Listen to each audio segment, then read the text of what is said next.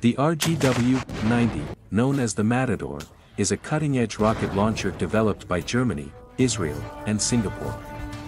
Its versatility and advanced features make it a unique weapon on the battlefield.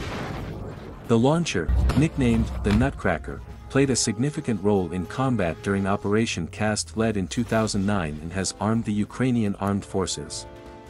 With a lightweight design, wind-resistant projectiles, and minimal backblast, the Matador delivers exceptional accuracy. It can breach armored vehicles and damage solid structures like masonry walls. The Matador's international collaboration and dual-purpose functionality make it a crucial asset in modern warfare.